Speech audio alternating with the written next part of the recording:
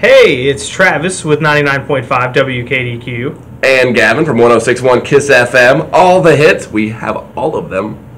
We have some country hits. Yeah, you have some. Only a few country hits. Only a few. But we are both 90s kids and huge fans of the Power Rangers. Go Power Rangers. That's right. Mighty Morphin Power Rangers. Then you gotta do that. Dragon, yeah. And today we're talking about Power Rangers because the new trailer for the film coming out has been released. It's the first thing I saw when I woke up this morning. See, I watched the Logan trailer first. Oh, I didn't know. Okay. Yeah, so you need to watch check that out then too. But Power Rangers, we haven't had a new trailer for a few months. Yeah, the first trailer was a tease where it didn't really show the Rangers being the Ranger, that showed them being Breakfast Club knockoffs, getting detention, and everything being dark and gritty because that's what the kids like. That's right. They loved, and they were swimming in some. They were swimming. They were swimming. Yeah, and like thing. Yeah, nothing really spectacular about that trailer, but today's trailer, I mean, we got to see pretty much everything. From Alpha to Zordon to the Putties and Goldar. Yeah. So, what'd you think of it? First off.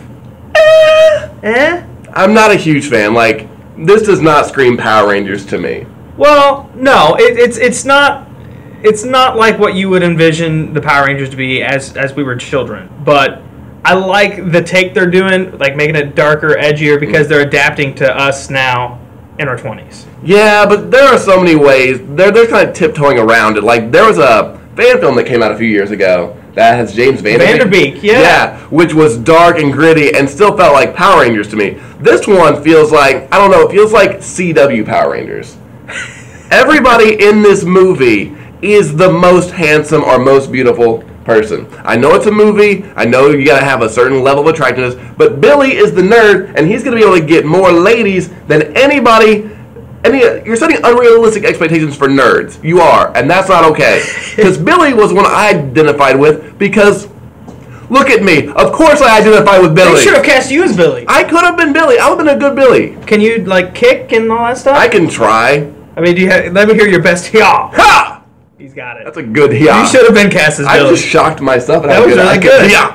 So, okay, other than the Power Rangers themselves, what about the concept of Zordon and Alpha that you've seen in the trailer? I think Alpha's going to be great because... Absolutely, Bill Hader. Because Bill Hader's doing it. Yeah. And Bryan Cranston Heisenberg is playing a floating head. What can you say bad about him? I don't know. He is the one who knocks! He's just screaming. I was almost going to say something, but it's not PG. No. No, you blank right. You're blank damn right. Yes. Yes. Yeah. I think that's going to be cool. I think the Zords look cool. They do. However, when they form the Megazord, it looks like hot trash water. Well, I mean, then again, so did the Megazord from the Power Rangers movie. But it was, it felt more like bad on purpose, like accidentally, so bad it's good with the Frog Zord and the Falcon. But this just looks like, my friend Dan, shout out to Dan, said it looks like they're trying to make a really lame Transformers movie. I could see that. I can see it. Megazord could be Optimus Prime. It's like in the Transformers movies, when they finally render Optimus Prime in like the final cut of the movie, it looks like they're giving us like 3/4 done Transformers in this movie. Goldar is just a gold dude, and the Putties are just rock monsters. They're rocks, yeah. I didn't quite understand that. But then there's Rita, and there's been the big rumor with Rita that her staff has the green power coin. Okay, I'm okay with that. Does that mean maybe we might see a Tommy cameo? I don't know. Maybe, or set Tommy up for the inevitable sequel that will ruin our childhoods more. Even though, listen, I love Power Rangers a lot, but they kind of did their own ruining when they got like further and further down. Oh, they did, yeah. Like Power Rangers, like Super Samurai Vacuum Cleaners, like Super Samurai Vacuum Cleaners was a great series. I'm sorry. When they went door to door selling alien vacuums. But if you notice in this one, in this new trailer, you see them in their Zords and fighting around, but they've got like their helmets on, but the face is gone. Yeah. That would never happen in Mighty Morphin Power Rangers. That didn't happen to Lightspeed Rescue or something like that. I don't know. It just looks like I make all these criticisms, but I know I'm gonna be there like day one, just like check out what it is. Yeah. So I'm gonna check it out, but I'm really cautiously optimistic. I am too. I'm not gonna go in there holding it to the same standards as I held the Power Rangers had when I was a kid. Yeah. Because I know it's going to be completely different. I just hope that they pay homage